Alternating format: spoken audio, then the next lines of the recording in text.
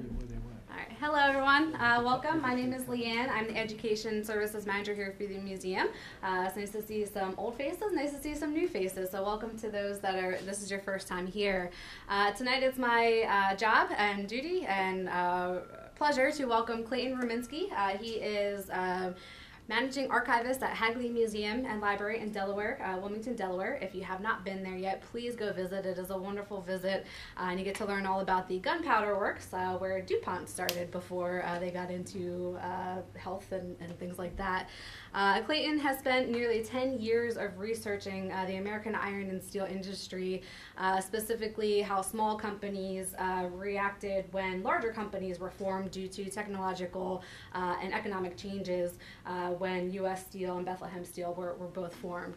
Tonight he is going to give you an example of that with Youngstown, and it's based off of his book that was published in 2017, and his book is available for purchase tonight. So please join me in welcoming Clayton Ruminski. Well, thank you everybody for coming tonight.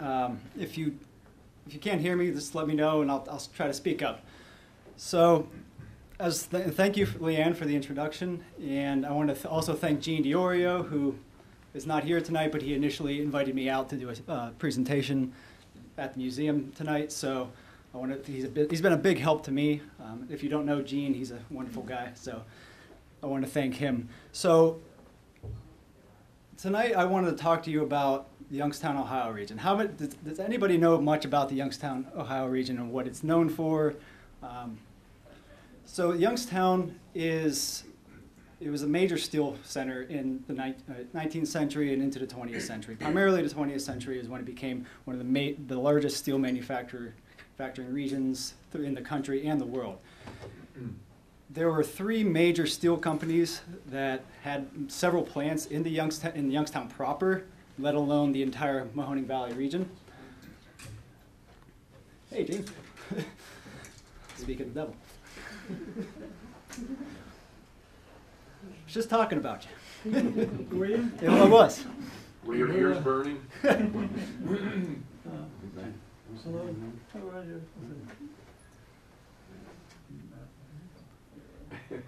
Sorry, we're a bit late. Oh, no worries. Just got started.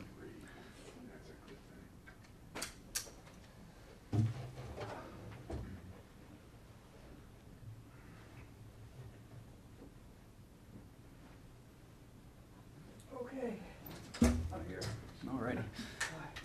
So as I was saying, there was three major steel companies that were present in the Youngstown, Ohio region. And those included Youngstown Sheet and Tube, which famously tried to merge with Bethlehem Steel in the early 20th century, but ultimately failed because of stockholder concerns. There was also Republic Steel Corporation, and there was also the United States Steel Corporation. Now, what my book delves into is these smaller iron companies that formed in the 19th century and tried to adapt to certain economic changes and technological changes that were provoked at the turn of the 20th century when, amid the formation of United States Steel Corporation and many of the major companies such as Bethlehem Steel, U.S. Steel, and several other mergers that came forth at the turn of the 20th century in order to consolidate the steel industry and the iron industry. So what are these little guys doing? How did they adapt? And what was the outcome? Now, the interesting thing about Youngstown is that it did not start actually producing steel until 1895. It was very late compared to Bethlehem, Cambria, Pittsburgh, Cleveland, Chicago, all the major manufacturing centers. So, for example, Bethlehem didn't start producing until 1872. The Pittsburgh and the Edgar Thomson Works, which is actually still there in Braddock, outside of Pittsburgh, they started producing steel in 1875. Cleveland started producing steel in 1868, and so on. Youngstown didn't start producing until 20 years after Pittsburgh. However, Youngstown was able to generate several steel companies in the turn of the 20th century, and went on to become one of the largest steel producing centers in the world, and actually outproduced Youngstown, or the Allegheny County and Pittsburgh region in 1928. It's a little known fact. So In my book, I looked at 3 different questions. So how did Youngstown area iron manufacturers stay competitive in evolving markets? So, and as a result of that, how did they cope with technological change that paralleled great market growth in the late 19th century? And why did they choose to maintain iron production over investing in steel? Like I said, when other major steel manufacturers throughout the country were choosing to produce steel on a larger scale, on a generally larger economic scale, Youngstown continued to be an iron producer. So that was my big question in looking into all of this. Why? And how did it affect them? And how didn't it affect them? And what were the major outcomes of that? So the first thing I wanted to show you is just a general map of the region. If you're not familiar with where Youngstown sits and the whole context of the region, this is an 1860 map showing the railroads throughout the Mid-Atlantic and the Midwest portion here. So Youngstown's right in here. So it's exactly halfway between Pittsburgh and halfway between Cleveland. So you have Coatesville down here, Bethlehem up here, and Cambria and Johnstown in the middle, the Cambria Steelworks in the middle. So it was right in that middle point between the developing manufacturing cities of Pittsburgh and Cleveland, and it kind of struggled because of that. It didn't grow as fast and as quickly as Cleveland and Pittsburgh because Cleveland was a major port city, whereas Pittsburgh was, started early as a major iron manufacturing center.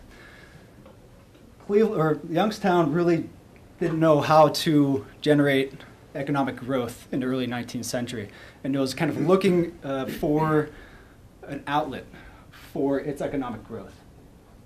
So what happened was that Youngstown eventually found that they had a generous portion of raw materials in the area. Now, that really set it aside from a lot of manufacturing areas throughout the country.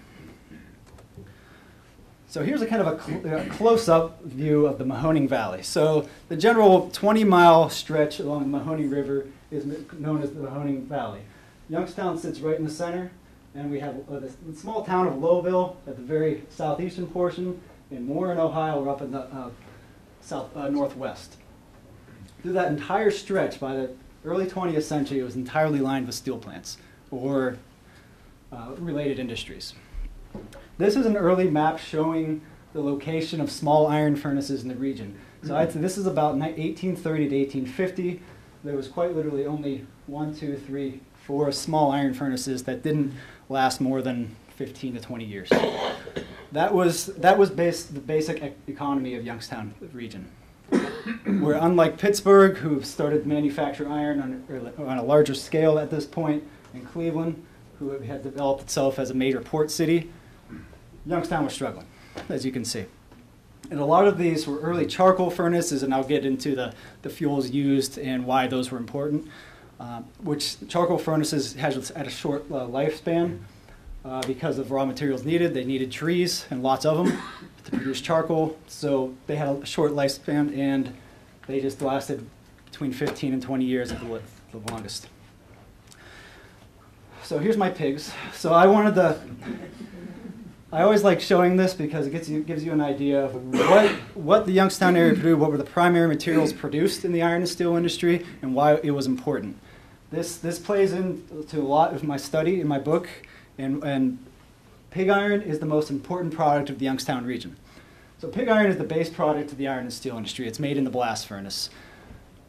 It's used mainly is cast in the foundry, so it's used in foundries or converted into wrought iron or steel. The trait of pig iron is usually 2 to 5%. That's the key number. So it's a little bit higher in carbon content, which makes it a lot more brittle. So you can't really use it to build structures, buildings, anything like that. It'll just break in half, basically. If it's too much weight, too much pressure, it'll shatter. So the only real use for pig iron straight from the blast furnace was for foundry work and for castings. So wrought iron is the product of manipulating pig iron. So essentially it was highly ductile and it withstood corrosion, high tensile strength. So this was produced in a puddling furnace, and I'll show you each process just to get an idea of how it was made and what they look like, because I'm a very visual person, and it's very hard to visualize these processes if you're not familiar with them. The puddling furnace was small-scale production, extremely labor-intensive. It was worked by a guy named the puddler and puddler's assistant. It usually took about 2 to 5 years apprenticeship to learn the trade. It was a very skilled trade, and they were among the highest-paid workers in the iron mills because of that. So basically, they had to work about a ton of pig iron into a low carbon content, half molten blob. That's the best way to put it. So it had a low carbon content, which means it was ductile and it was very strong. So a lot of that was used in iron gates, any structural iron work and that kind of thing, because it did not shatter like pig iron did. So steel is kind of the best way I like to talk to discuss steel is that it includes the qualities of pig iron and wrought iron. So it's very strong, and it can be manipulated and worked. So that was actually made in the Bessemer converter on a large scale, and in the open hearth furnace, which of course Lukens had produced open hearth steel here, and they did not have a Bessemer converter. Am I correct? Correct. No, Correct. we didn't. Right. So they only produced for open hearth steel here, and the qualities of the Bessemer steel and open hearth steel was that they could be produced on an industrial scale, unlike wrought iron. So for example, with wrought iron, a labor-intensive process, you have one person or two people, the puddler and puddler's assistant, making 1 ton of wrought iron in about an hour, whereas you can make 10 tons of steel in 20 minutes using the Bessemer converter. Now the quality of steel, usually about less than 1.5% carbon, and that's what makes it extremely strong, extremely ductile. And the reason the pigs are on there, I wanted to show you why it was called pig iron, if you're not familiar with the term.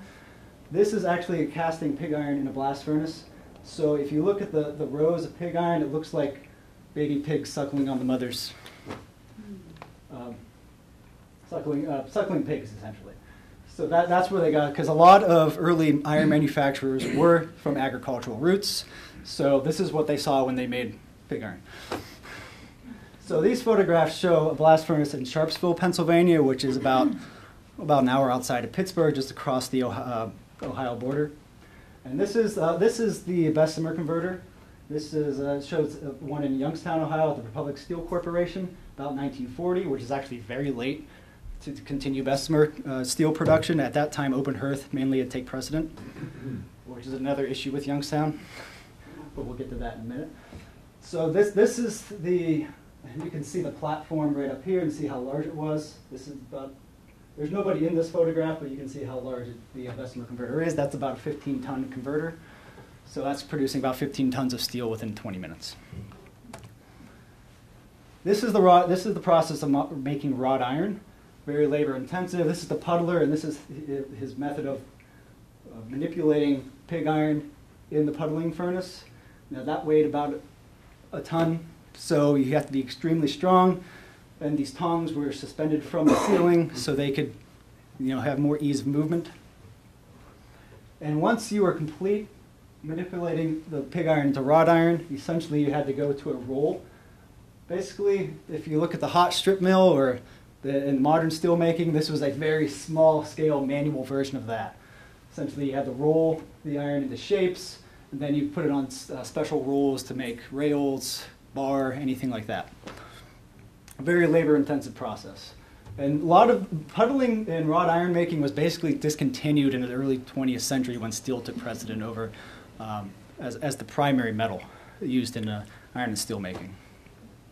There were some manufacturers that continued into the 70s over in Britain, but that was only for specialty purposes, if anybody needed wrought iron structures or anything like that. So to give you a context of of Youngstown and the Mahoning Valley region, so by 1850 you have eastern Pennsylvania making pig iron through the anthracite process. So they used anthracite coal, which is in the northeast region of Pennsylvania, up in the Carbon County, Lehigh Valley area. Central Pennsylvania was largely making pig iron with charcoal. Pittsburgh, they did not make any pig iron, so they only made wrought iron and finished iron. They bought their pig iron from different sources, particularly Youngstown and middle Pennsylvania, central Pennsylvania, and it was actually exported into the Pittsburgh region. Cleveland, they were primarily shipping. They didn't have much manufacturing at the time. They did not develop an iron and steel industry until about the Civil War. Southern Ohio, pig iron, made with charcoal. That was their primary industry. Youngstown, the Mahoning Valley, they primarily made pig iron as well to export to the Pittsburgh region. Now, you'll notice that pig iron made in eastern Pennsylvania was made with anthracite, pig iron made with charcoal. You notice that Youngstown made pig iron with bituminous coal. Of course, bituminous coal is known to be dirty. It had to be coaked, which means basically all the impurities were burned out of it to make it pure carbon. And that's how you actually smelted the iron ore. Now, with bituminous coal, it had a lot of impurities in it, but the bituminous coal within the Mahoning Valley region was actually of a very special quality that wasn't found anywhere else in the country. It was only in small quantities that could be used. Straight from the coal mine and into the blast furnace, it didn't have to go through a secondary middleman process, which made it very unique, and that spurred the industrial economy of Youngstown in the 1840s and 1850s. So at that time, you have the foundation of industrial and market growth in the 1840s by the construction of the Pennsylvania and Ohio Canal. And that was actually, that connected Pittsburgh over to Akron, Ohio, LeBron James, so if anybody's familiar with that. And Akron connected up to Cleveland. So you had a port to bring in any raw materials down from Cleveland and over to Youngstown. So there was an efficient transportation method. Coal mining began. So this coal I was talking about, this bituminous coal of special quality, block coal is what it was called. You know, locals called it block coal because it was mined in blocks. Simple as that. Now, it was a dry, open-burning, high-carbon content coal. So it was a natural coke, which means you could just, you could just take it out of the coal mine into the blast furnace. You didn't need to coke the impurities out of the coal. Unlike the coal mined in southwestern Pennsylvania and Fayette County and whatnot, that was very famous for supplying Pittsburgh steelworks. So it was used to smelt iron ore directly, and that's the key. So what happened was it stimulates growth and investment. So you have entrepreneurs coming from Pittsburgh, central Pennsylvania, moving over to Youngstown because of the raw materials available there. So they're beginning to start building these new blast furnaces that are fairly cheap to use and utilize and to produce pig iron for sale to foundries, to rolling mills in Pittsburgh. So about 1845 is when the first blast furnace is built. Between 1845 and 1855, there's probably, I think there's about 8 furnaces built in the Youngstown area. And they utilize this raw coal. Over here is an image of a charcoal furnace in Youngstown that was converted into raw coal by a Pittsburgh entrepreneur. It failed ultimately, but you can see that this new method, which was unheard of in many cases throughout the industry, really began in the Youngstown region and really sparked massive growth. So in the 1850s, you have another important event, which is the Lake Superior iron ore trade. So speculators go up to the Lake Superior area, Marquette, Michigan. They find mountains of iron ore, mountains, very high value iron ore, very pure iron ore that can be used to smelt into pig iron. Speculators start sending pig iron down on boats through the Great Lakes, and that first occurs in 1853. So they start shipping on the canal all the way to Youngstown. It's about a 90-mile trip. Well, that's cut in half by the emergence of the Cleveland-Mahoning Railroad in 1856, 3 years later.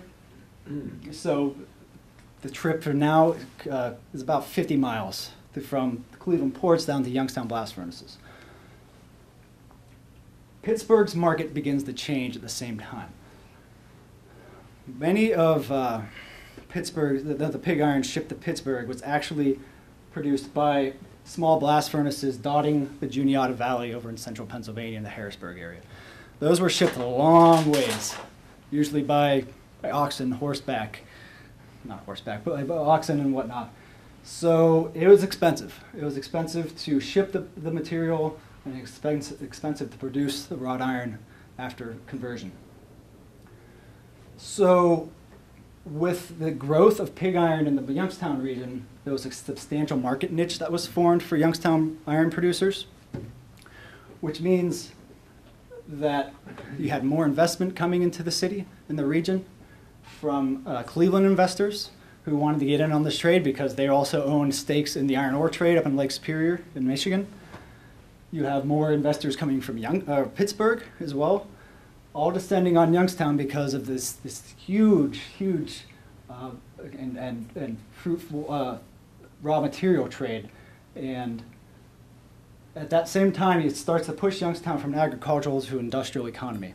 This is an example of an early sketch of a blast furnace and rolling mill that was developed on the canal in Youngstown about 1855. So about that time, there would start to be a huge industrial transformation in the area.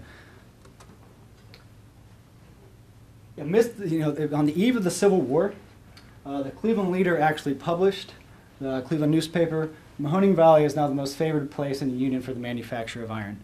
And in part, that was true.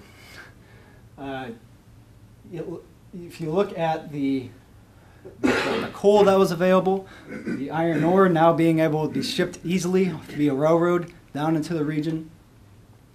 And they also found local iron ore that was able to be used in making iron in the blast furnaces. It was a perfect combination, amalgamation of the perfect economy to develop a major industrial region. So the market favorability begins to change. So Pittsburgh, unfortunately for Youngstown, started to utilize greater transportation networks. So as more railroads were built, Pittsburgh started to build their own blast furnaces, particularly the first among them being the Jones and Laughlin blast furnaces built in 1859, the Eliza furnaces.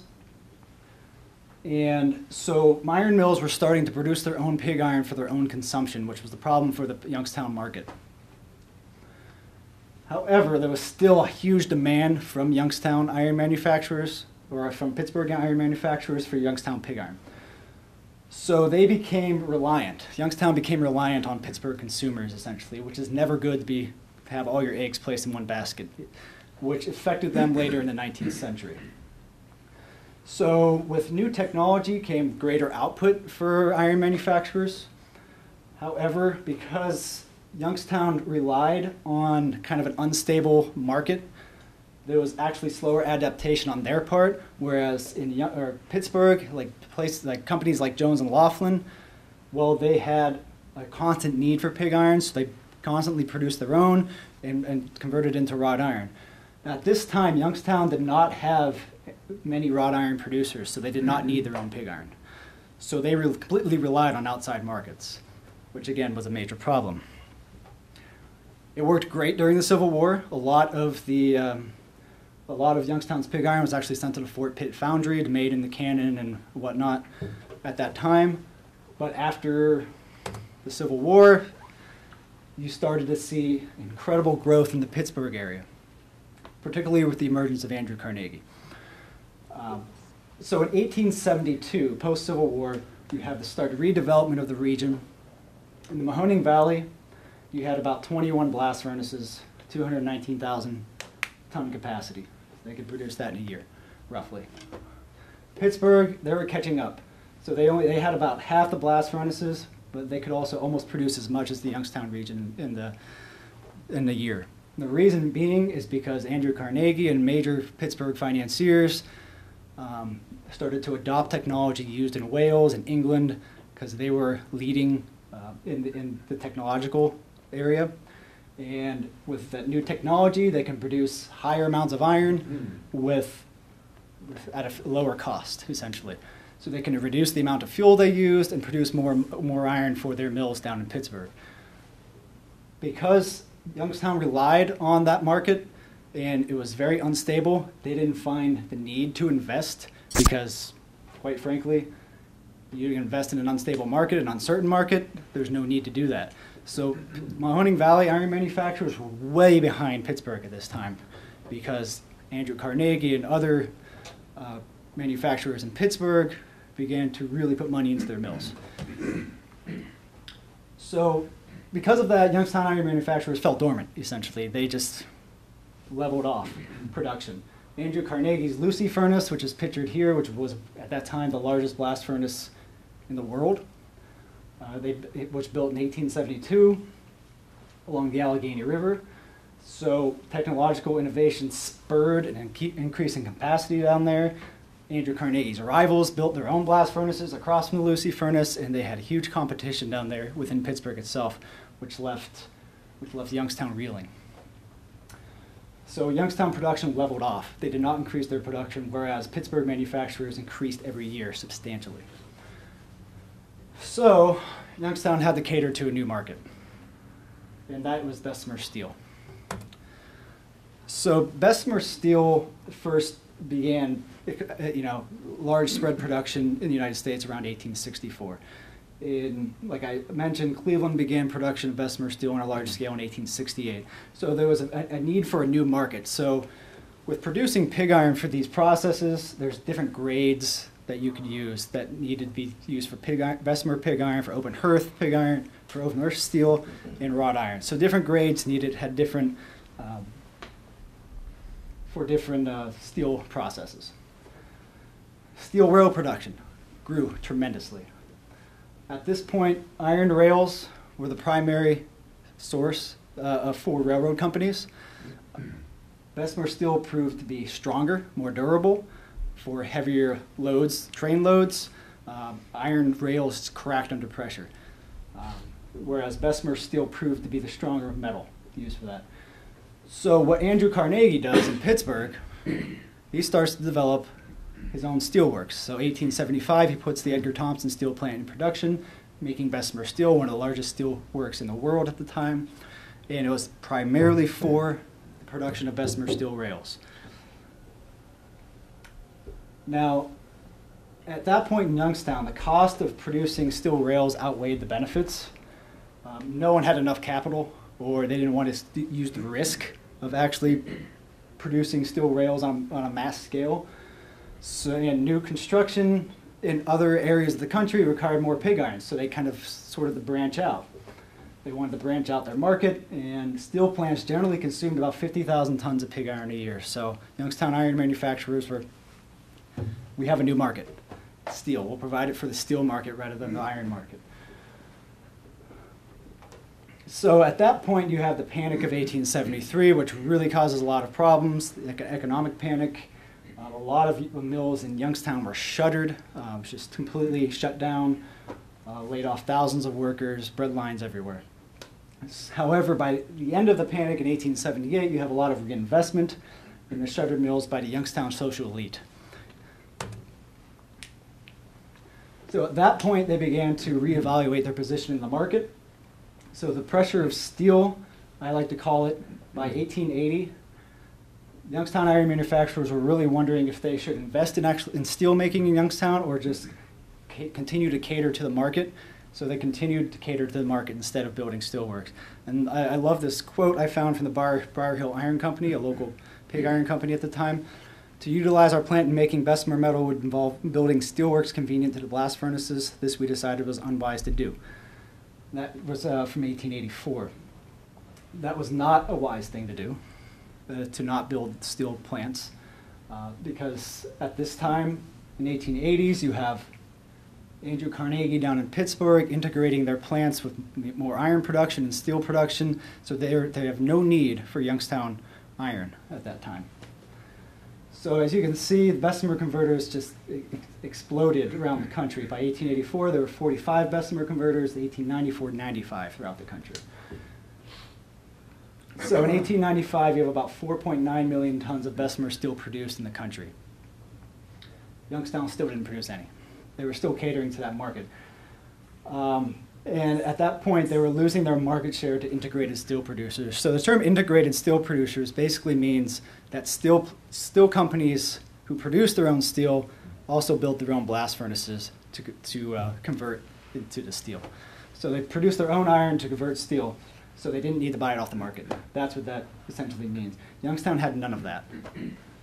So they looked toward a new niche, which was foundries and fabrication, because these steel plants were being built, so they needed the structural steel to build it. So they provided pig iron to these foundries throughout the country during a huge construction boom. However, the production was still dominated by an unstable market, which is the general theme in Youngstown. This is a photo of one of these integrated steel plants. This is the Edgar Thomson Steel Works, built by Andrew Carnegie in 1875. This is about 1888. These show the line of blast furnaces, there was about 9 of them at the time. It was a massive plant, the largest one in the country, and it's still in operation today, by the way. One of the very few down there. And you can see what Youngstown was operating with. Substantially smaller. This is just an iron plant. It did not produce any steel. It has 1 blast furnace. And this is only a year later after the previous picture was taken. So you can see the size difference and output difference. This was all just wrought iron. There was no steel production here. And this is what dominated Youngstown. Whereas Pittsburgh had massive plants like the Edgar Thomson plant. So the pressure to produce steel was really on Youngstown iron manufacturers. They continued to lose that market share. Whereas if I looked at the average capitalization of companies in the Youngstown area, it was about $270,000. Pittsburgh, $805,000. That does not include Carnegie Steel, which was $25 million. And the largest English steel companies were capitalized about $5 to $12 million. So you can see Carnegie Steel in Pittsburgh was really dominating the industry at the time. And Youngstown also had a cost disadvantage in producing pig iron. So Youngstown, you could produce it at $4.47 a ton, whereas Cleveland and Pittsburgh were roughly $3.06 a ton. So they had a huge cost disadvantage. They couldn't outsource their material anymore. They outsourced their product to Pittsburgh or Cleveland because they could produce their own iron. So what do?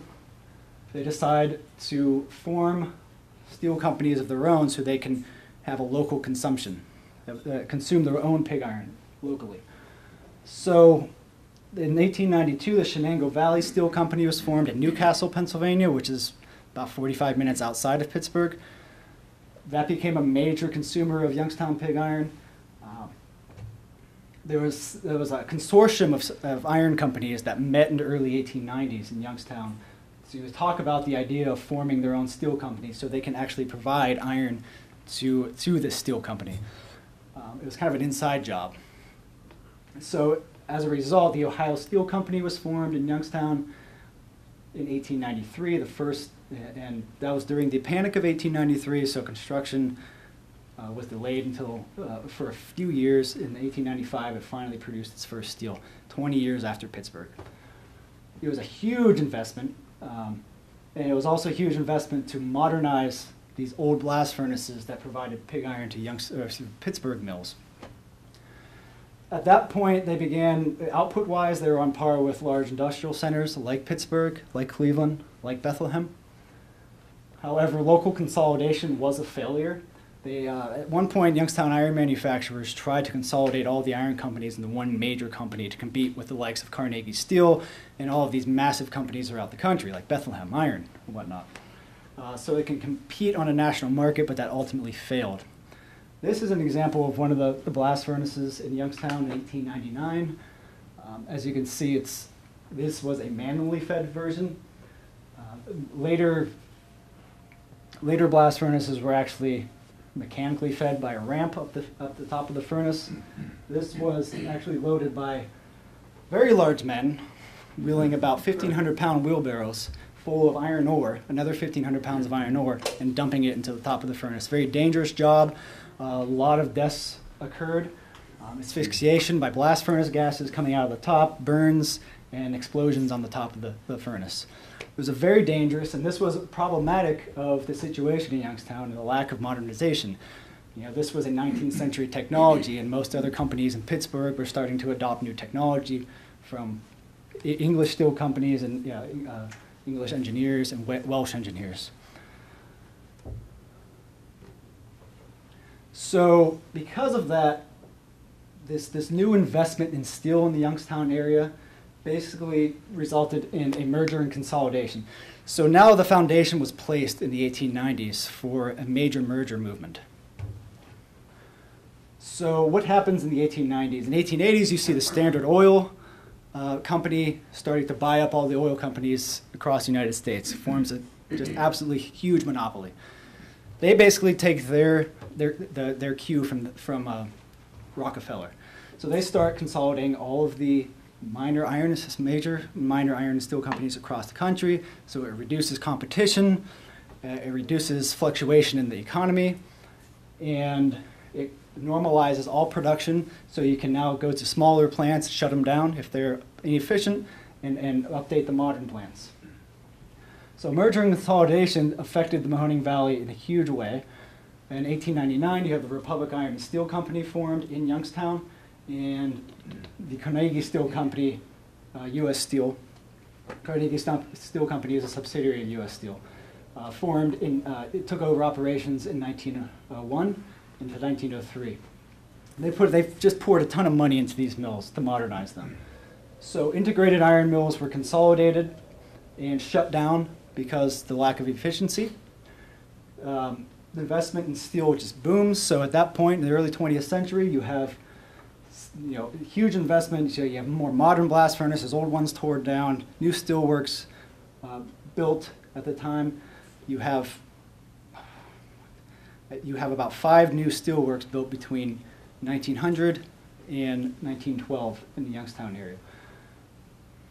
There were several blast furnace plants that remained independent and tried to compete on the market, and there was a huge need for pig iron at the time in the Youngstown area because these integrated steel mills have yet to build their own ways and means of actually producing pig iron and new blast furnaces. However, they began to capsize the local market when they started to build their own mills. And this is an example of the Republic Iron and Steel Company in Youngstown. These are the new Bessemer converters they built in 1900. I think you can see one little worker right there. You can see that. Very hard to see, they're huge. So these were 10-ton, they could produce 10 tons of steel in 20 minutes each. So I wanted to show this transformation from iron into steel production. This view shows the Mahoning River in Youngstown, right in downtown Youngstown. This is about 1889. And this shows the Brown Bonnell Iron Company, which at one point was the largest iron company in the country. This was a target for the mergers at the turn of the 20th century. It had a good foundation, rail networks. It was primarily consisted of wrought iron, rolling mills, which you can see here in the background. And within 12 years, it transforms into a major modern steel company with the money invested by the Republic Iron and Steel Company. So I wanted to conclude just with a few remarks. So the Youngstown region was very unique. And if you look at how Bethlehem developed and how, even say in Coatesville, Lukens is also very unique in that sense. Youngstown relied on a niche market for much of its existence in the iron and steel industry. Where if you look at Coatesville and Lukens, they relied on a niche market in some way, shape, or form. They relied on plate steel, whereas Youngstown relied on the pig iron market. Well, eventually they had to adapt to new economic changes, and it was absolutely necessary to bring them into modernization in the 20th century. So, like I said, by 1928, they outproduced Pittsburgh in steel manufacturing.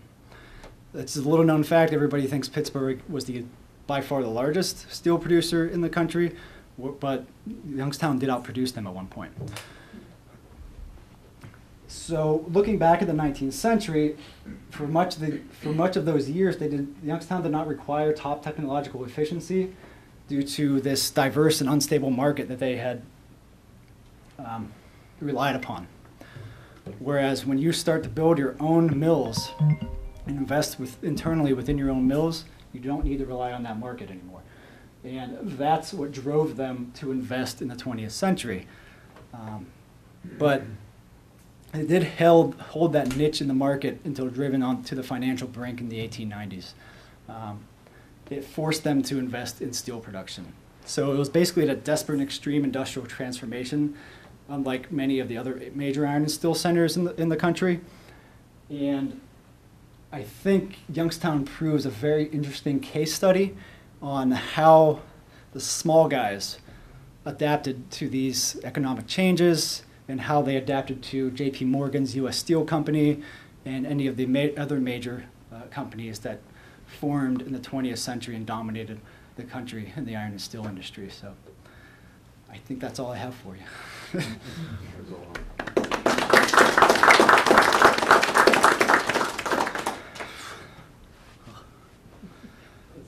Any questions?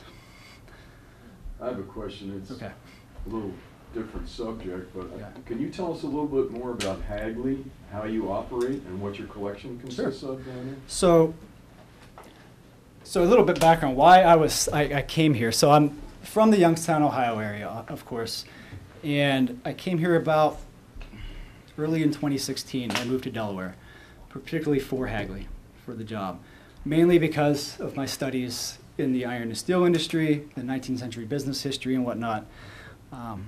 So my job as an archivist there is to manage the collections we have. We have about 42,000 boxes of material, which amounts to about 8 to 9 miles of paper there.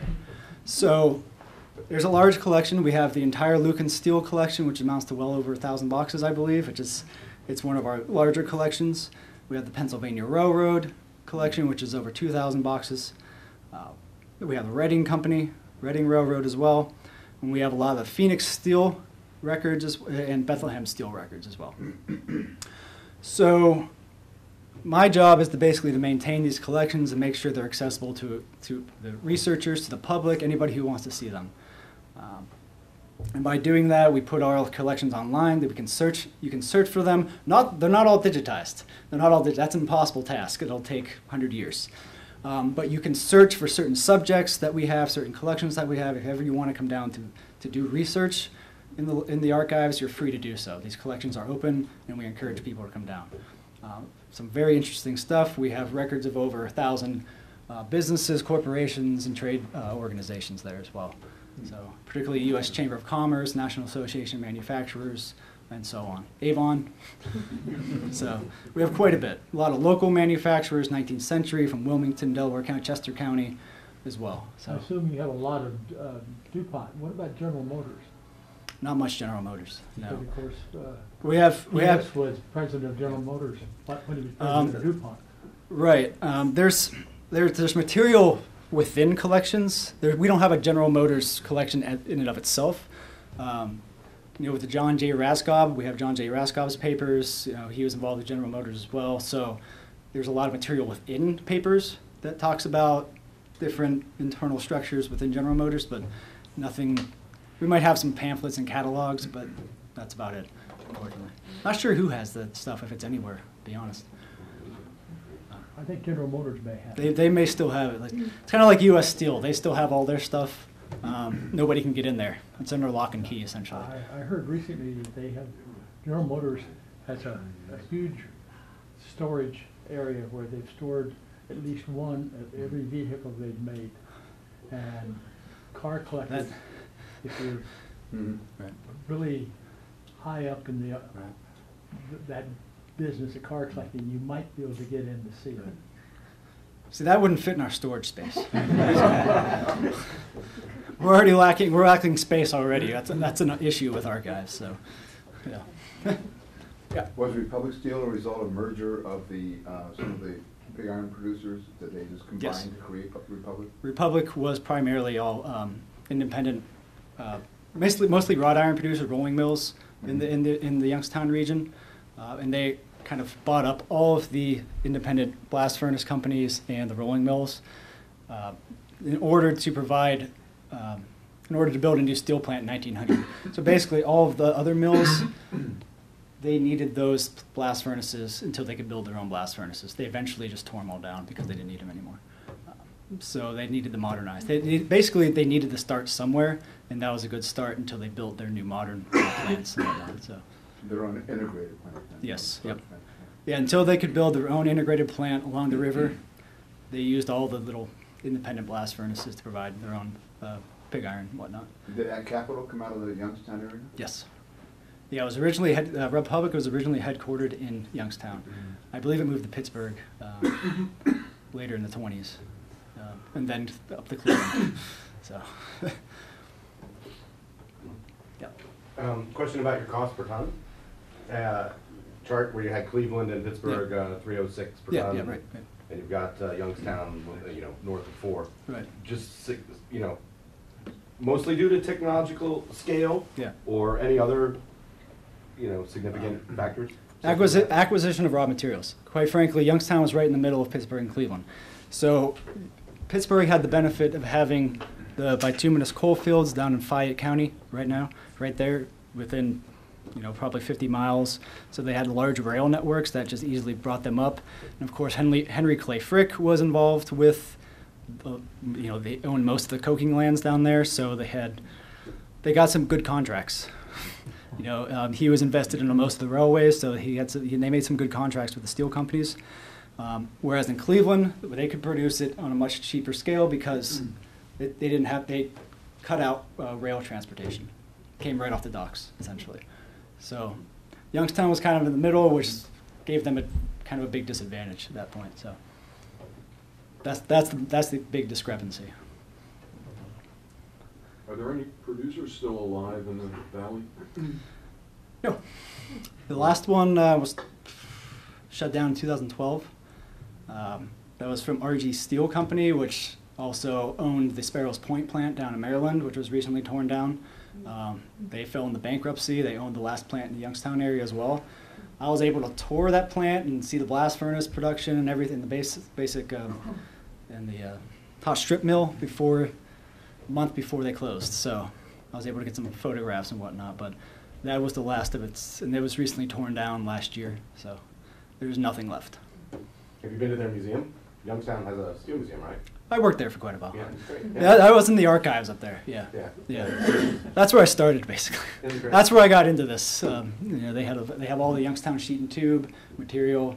Most of the Republic steel materials up in the Western Reserve Historical Society in Cleveland, because they were headquartered up there for most of their lifespan. So. Any other questions? Yes. I was born in Warren. My father Yep. worked in Copperweld. Yep. I had the impression they might still be doing something up there. There's something there. I was just back in Ohio a couple weeks ago. We drove right past the Copperweld plant, the former Copperweld plant. There's still something going on there. I know they've been shutting down production and going back into production. I don't know exactly what's going on. It's very in and out, but. So the area you're speaking of is the Youngstown piece of that Mahoning Valley.